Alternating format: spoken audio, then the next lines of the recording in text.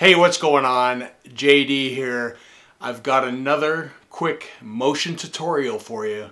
Today, we're going to learn how to do double exposures.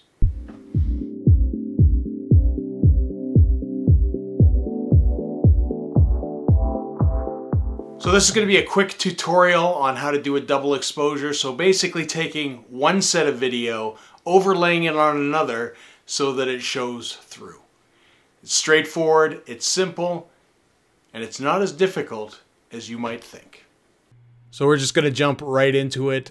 I'm going to start a new motion project. I'm going to import some footage that I had videoed of Scott from The Path Less Traveled in front of a white screen, as well as some footage from their video. So we're going to line those up. We're going to put Scott on top with the white background here. Now he's probably a little too light for what we want. So what I'm going to do is go to Color and Gamma. I'm going to open that up.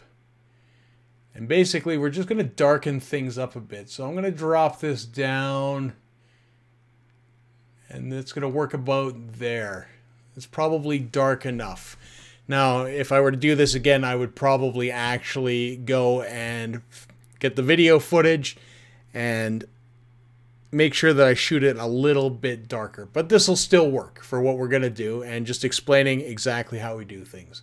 So basically, we're going to get the gamma down, make it a little darker, and then we're going to go here to properties and we're going to switch to screen. Now you can see the video underneath from the video is starting to show through. However, the background is probably showing through a little too much, so you can see it ghosting there. So what we're going to do is we're going to go to color again, and then we're going to pull up levels, and we're just basically going to adjust. So you can see as we move the slider there, we can show you the background a little bit more.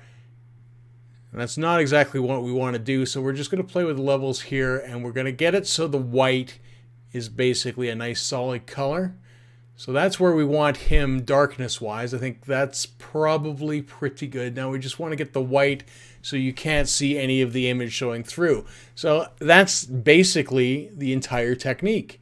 So simply enough, you can see all the images coming through, and it's not quite showing through in the background. Now there's a little bit, I think, there that I can see. So I'm going to go back and I'm going to adjust that just a little bit. Knock it down. We'll scrub that back, and you can see it's completely gone now. And that's it. It is that simple. So that's how you make a double exposure. And that's how you do a double exposure. It really is that simple. And what you can do is you can take those techniques and apply them to make bigger, better, and more elaborate titles. Until next time, see ya.